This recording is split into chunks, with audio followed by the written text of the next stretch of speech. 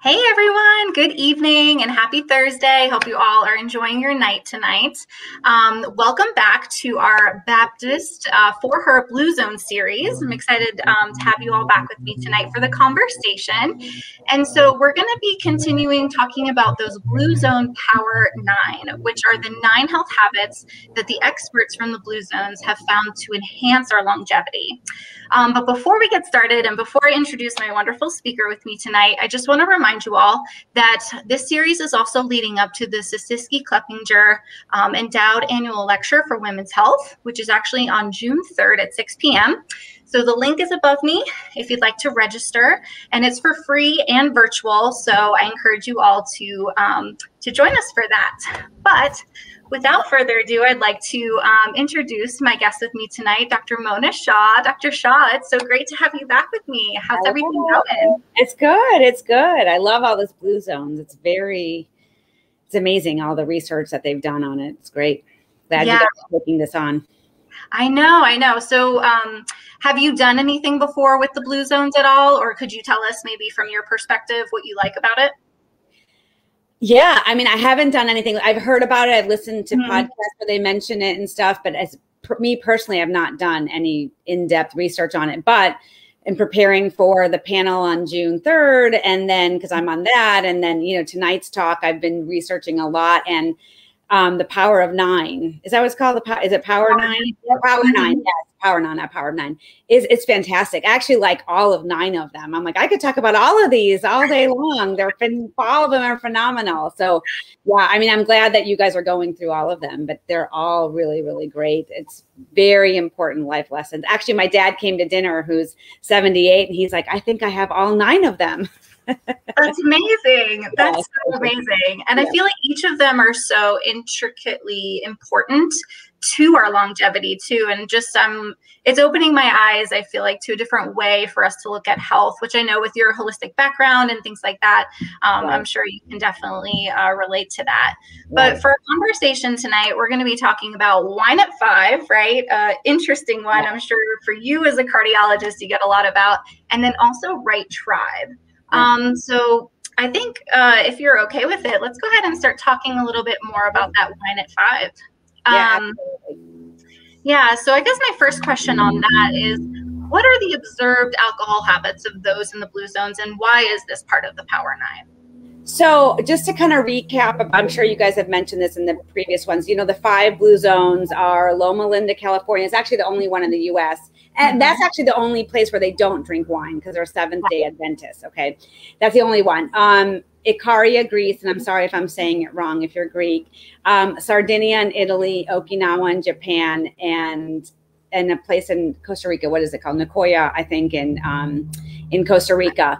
So, all of those places, except for the Loma Linda, they all have some sort of alcohol, mainly red wine. So that's really where, especially in Sardinia, there's actually a type of red wines called Cannonau, I guess, that have really high polyphenols, which I'm sure we'll get into when we talk about why red wine is so good. But red wine is usually the drink of choice. Now in Okinawa, they have one that's called awamori, which is more like it's not sake. It's a little bit different than sake, but that's their alcohol of choice over there. But yeah, the other places, they drink red wine.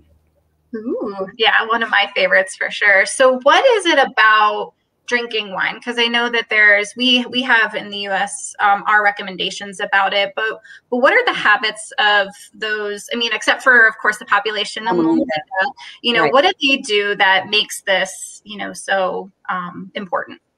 So a couple of things. I think one of the most important takeaways to me is that they have 1/2 drinks a day.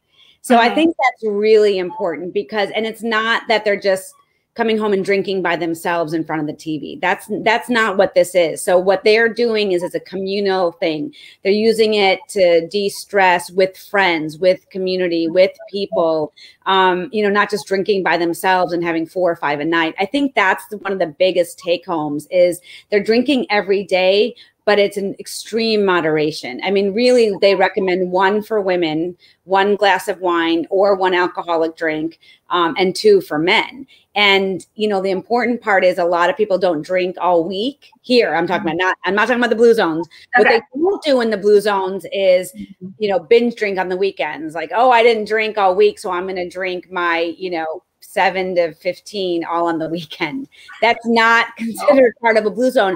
Actually, it can be very detrimental. I mean, there's enough studies that show us, you know, that is the worst thing that you can do. But that moderate drinking is actually beneficial for your health. But the key is moderation. Most people have a very hard time, you know, after you have 1 glass and you want more, then you want more, and then 1 becomes 2, becomes 3, and then you've kind of screwed up the whole benefit of red wine.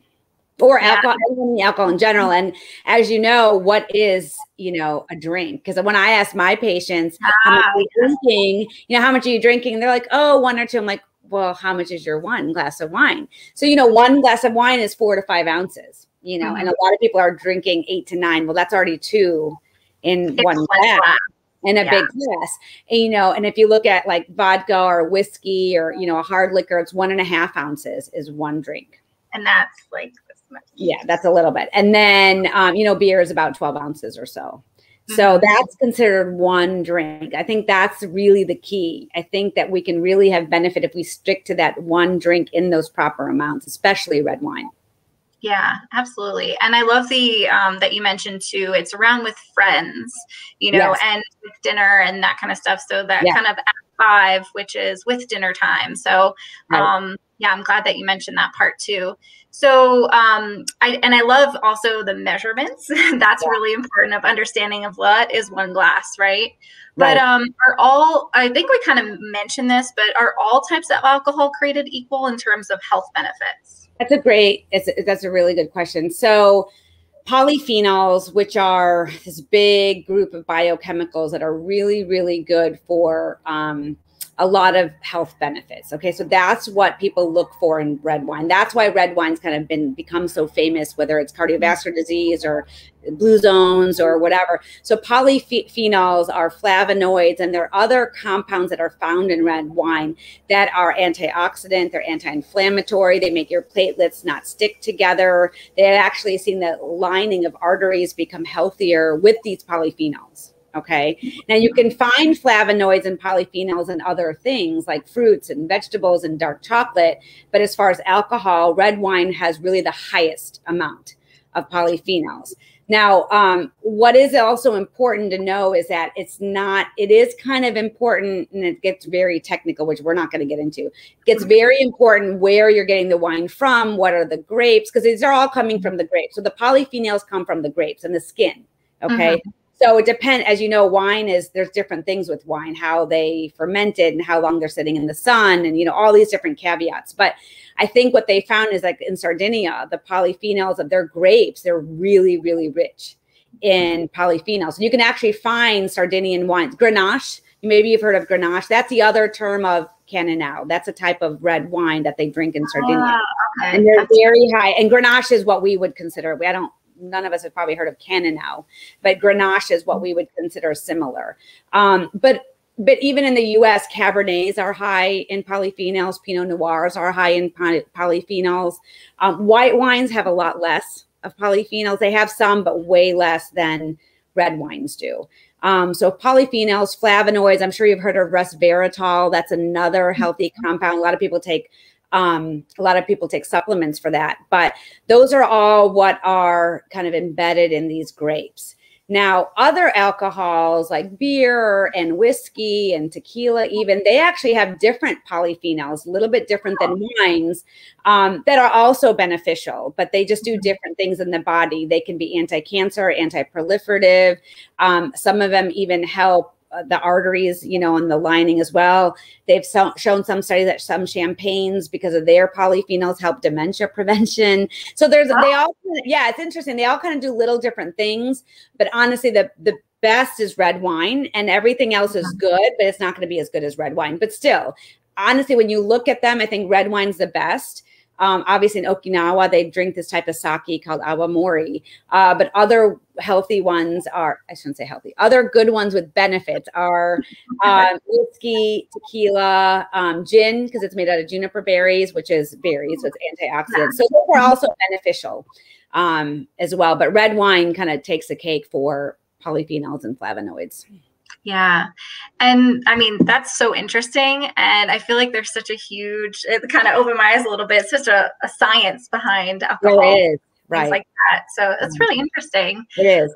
Because I mean, I knew red wine was kind of up there, but I didn't realize, you know, with the other types, there can be some health benefits. So that's really interesting. Yeah.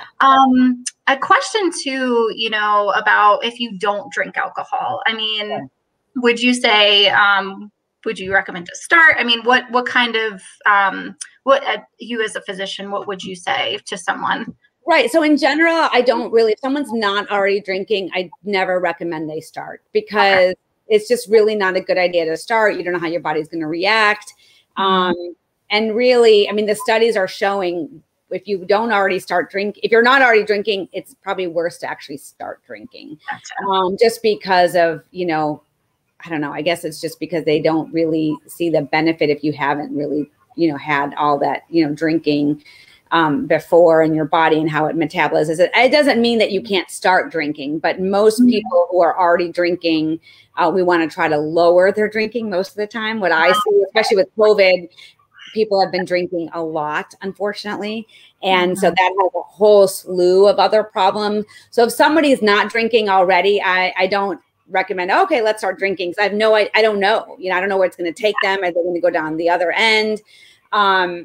You know, because we know that too much drinking is also detrimental, you know, and so it's that really kind of fine balance of too much alcohol versus none at all.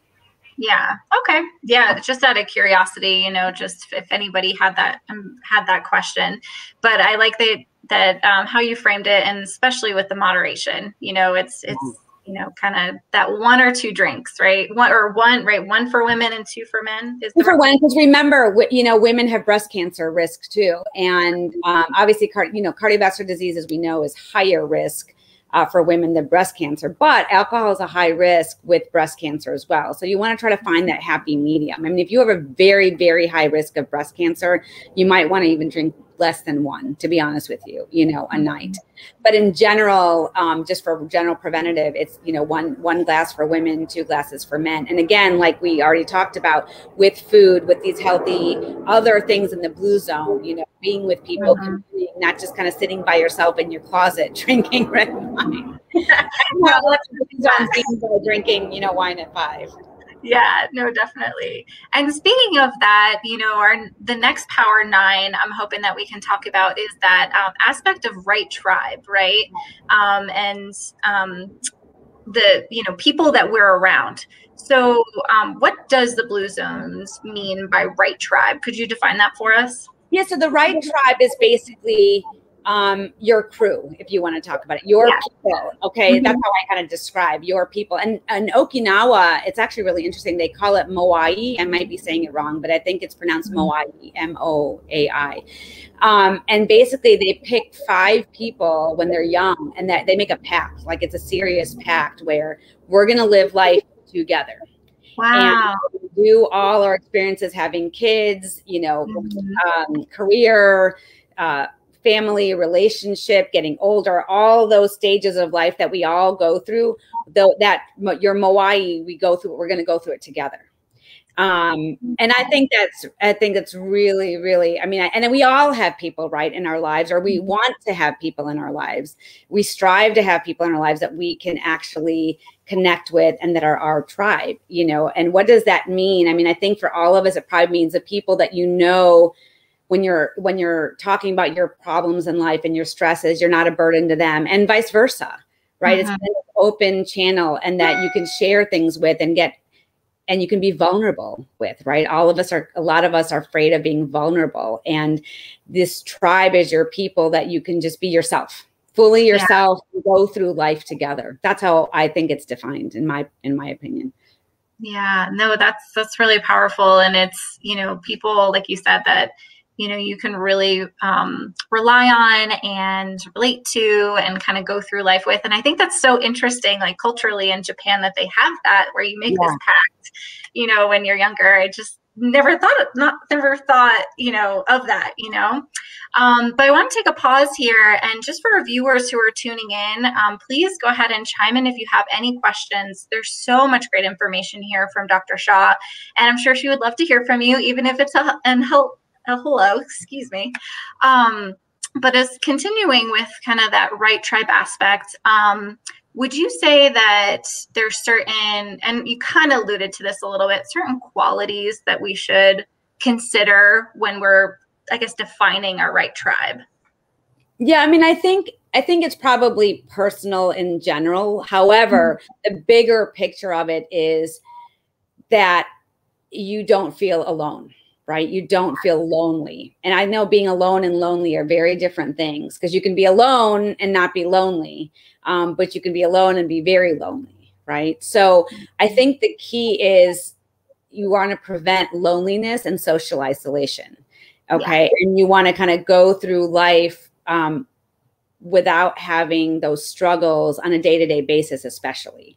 And I think what they figured out in these communities is doing it together. Like, it takes a village to raise a family and go through life. And, and like we talked about in Japan, they have these moais, but even in Sardinia, they have, they go drink wine all together. They're all talking about what's going on in their life.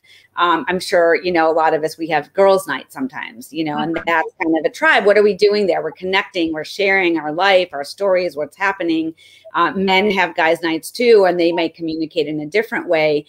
And I think the key is preventing loneliness and social isolation. I mean, we know for a fact that people who are lonely and socially isolated, they die 30-40% more faster than people who don't have those. They have more heart attacks, 30% more strokes, more when they're lonely and social isolation. And these communal right tribes helps prevent most of that,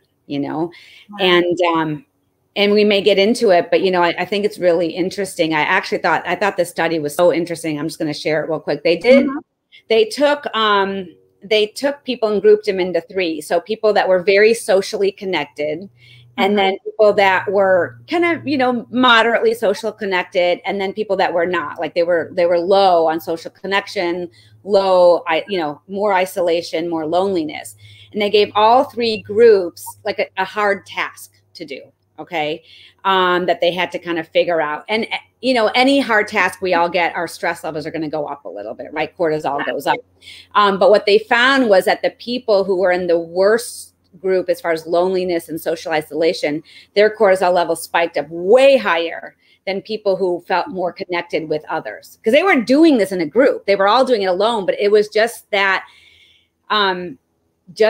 phenomena by itself made their cortisol higher, just because they were more socially isolated and felt alone. And I think what we know is that I think in general, people who are more alone and socially isolated, their cortisol levels are generally higher, and their recovery to stressors are slower than people who have connections and other things. And as we know, cortisol increases inflammation. We've talked about this, decreases the immune response. It can make arteries thicker. It accelerates aging and all of that. I just thought that was a phenomenal study. Like, oh my gosh, how much it can make a difference being connected. And look at these blue zones. That's what they're doing. Yeah. Wow. That is so interesting. And the fact that they were all separate, but it was just that factor in their lives. That's really interesting. I'm glad you shared that study. Yeah. Yeah. And I think, and with COVID, right, I think that's really been one of the hardest things for people, especially older people, right, who probably need more of that. We all need social connection, but it's harder for older people to get on Zoom and FaceTime, and you know what I mean? And they're more at risk for COVID. So that things are opening up more. I'm glad to see, when I see in clinic, I see patients actually, I can see that they're happier in general, because they can connect more. They're a little bit less isolated. They're not as afraid to go out. But yeah, COVID's put a real stinger on that whole thing. But But we know that we now can just be connected with Zoom and FaceTime and talking on the phone and all that. Of course, being in person is much better, but yeah. So yeah, definitely a lesson that we've all learned and also adapted. I feel like through this time too, it's quite interesting. yeah. Yeah, but also I know for myself, just with the group of friends that I have, doing those health things or influencing each other is a big deal. So would you say that our health behaviors are contagious, considering those who you hang out with? Yeah, absolutely. I mean, think about it this way. If you're at a dinner party and every single person's eating a piece of big cake, you're probably more likely to eat that piece of cake, right? I mean, just think about it, right? I mean, so that's one example. So, and now that's a physical aspect. Now think of the emotional aspect. I mean, and we've all been in places where we walk into, our boss's office or a peer's office or a friend's house. And before anyone even says a word, you already know that the energy's like either really good or really bad or something's not good here, and what is that? So that's that, whatever you want to call it, energy, magnetic field. So that's there between people. And so I definitely know for a fact that loneliness is contagious. Social isolation is contagious. They've done enough studies to show us that even if you're not a lonely person in general, but if you keep hanging out with lonely people or have a lot of people that that are lonely, you'll probably become more lonely. And vice versa. Yeah. And vice versa. So if you're a lonely person and hang out with people who are really socially connected, it's better for you because then you will probably become less lonely in that way, if that makes sense. So there's definitely some, contagious, stuff going on, good and bad on that end, and the other thing is, I think we talked about it before with kindness and oxytocin and some of that stuff. And oxytocin is released with kindness and gratitude. And so we know that think about it, if you're nice to somebody else and kind to, even if it's, in your tribe, hopefully, you have that kindness going on and gratitude. That's a point of the tribe. But even with other people, if you're kind and show gratitude, oxytocin gets released and you feel good and the other person actually feels good. Like I think I've talked about before, when you smile at somebody else, you're actually even helping their oxytocin gets released because they feel better because someone else is smiling at them. So it's definitely, there's some connection going on for all of that. Wow. Yeah. And it makes sense. I mean, I think it was a podcast or something that I listened to about gift giving, and I listened to it, kind of around the holidays, but yeah. Giving a gift makes you feel just as good as receiving a gift, so that sort of exchange. That's really interesting though, about, even not just, your physical behaviors, but also like your emotions and how those can be linked to the people you're around. So certainly something to think about and trying to be that positive influence. I mean, would you give any, I guess, tips or wisdom in being that, positive light in your tribe? Yeah, I mean, I think that it's really, kind of this hits on, when we did that talk last time, I've actually had a couple of patients say, I'm doing the ABCs, and talked about, what that is. And I think, I have my tribe. So when my B, which is, for those of you who don't know, Gina and I talked about some stress modifications on our last Facebook Live. And one big thing is your belief about the situation going on around you. That's the B, and how to really work on that, because that's the only thing that we can change in our lives. We can't really change what's going on outside. And when my B is bad, I have my tribe help me with my B. And so, and when my tribe is going through their bad B's, quote unquote, that's what I'm there for, to help them fix their belief and help them see things in a different way. That's what, to me, a tribe is for. So we're not always going to be up and the person high in the tribe. I mean, that's not the point of a tribe. If one person's always up and everyone else is here, that's not really your tribe then. That's not the right tribe. Your tribe is when everyone is not just pulling from each other, but there's a give and take of emotion given and emotion received. Because there are some times where I may be the one in my tribe to be more level-headed and calmer and practical, and I'm in a good space. And I can be that for others. And there's other times where I'm not there. for whatever reason. And I need my tribe to get me there, you know, whether it's with a glass of wine on a night or just talking, you know, talking or just being together, you know, and sharing.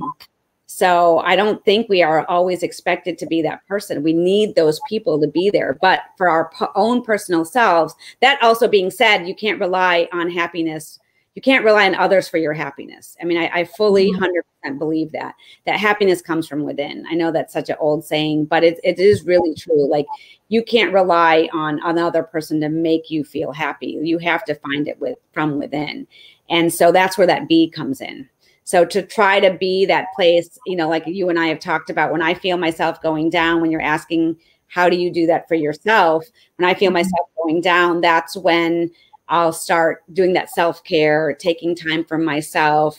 But sometimes it means being alone. Sometimes it means being with my tribe. Sometimes it means eating good, healthy food or having a glass of wine. You know, one of the blue zones is purpose. You know, as you know, and waking up every morning and having a purpose, that's huge. Not just waking up and being like, oh, I got to go to work and my kids. That's not purpose. Saying it like that is different. But if you word it differently, I got to go to work and help people and be there for my children, even if they don't want me around all the time. You know, I got to be that person. That's a different way of looking at it than, you know, work, kids. You know what I'm saying? So much of it is about perception. Yeah, absolutely. And I'm so happy that you brought that up. And I feel like for all the times that we've talked together, that's almost like that main theme, which I love. I love that. And I'm so happy that you tied it back to what we can ourselves control, but then also in the responsibilities or the shared responsibilities of those in our tribe, you know, that there are some, like you said, are some times where you're up and you help those that are low come up and vice versa. So I love that. Because think about it, if you don't feel like you're going through it alone, that's a huge difference. If you feel like you're alone in this situation, you're all by yourself, that is a terrible feeling, you know. And if you feel like, okay, wait a minute, I'm not alone in this. There's, you know, 5 other people who feel the same exact way. It's so comforting and validating that, okay, maybe it's not that bad, or maybe it is bad, but we're doing this together. We'll figure it out, you know. Yeah. And you're not the only one going through it. Yeah. I love that. Wow. That was just so powerful and something I'm definitely going to take away from that. So Dr. Shah, as our conversation kind of comes to a close, what are the most important takeaways you would like to leave our viewers with in regards to Wine at 5 and Right Tribe? Okay. So for Wine at 5, I think the key is moderation. Even if you don't like red wine, don't force yourself to drink red wine. Obviously, I kind of talked about the benefits of red wine, but there are other liquors and alcohol, you know, but it's in moderation and not alone. You know, you're doing it with company, with friends, with family, with food. And it's a de-stressor. So that's why, you know, you want to do it with people and communal, and in moderation. I think that's the biggest thing, is in moderation. And then as far as the right tribe is, it's okay to be vulnerable, but find the right people that you can share life with, because it is so, so important, so that you don't feel alone, because we all can go to places where we feel alone and, you know, no one understands us. But that's not true. That's just what your mind's telling you. It's not true. There are people out there, your tribe, even if it's 2 people, it doesn't have to be like 5, like they do in Okinawa. It might be 2 or 3, you know, and that's it. That's your little tribe. You're going to go through life together, and figure things out together. So it's really important to try to find, and it's not too late. It's like, oh, I'm, you know, 6 years old. How am I going to find my tribe? It's never too late. You can always find people that you have connections with. So. Yeah. No, that's wonderful. Well, Dr. Shah, thank you so much for joining me here tonight. And so great every time to chat with you. I just love all of our conversations, and to thank our viewers who were tuning in with us as well. We are continuing our Blue Zones conversation next week. So on Tuesday and Thursday at 8 p.m. So be sure to tune in with us. The last expert that we have is Dr. Foy, and we're going to be talking about belong and loved ones, which I feel like ties really well into our conversation tonight.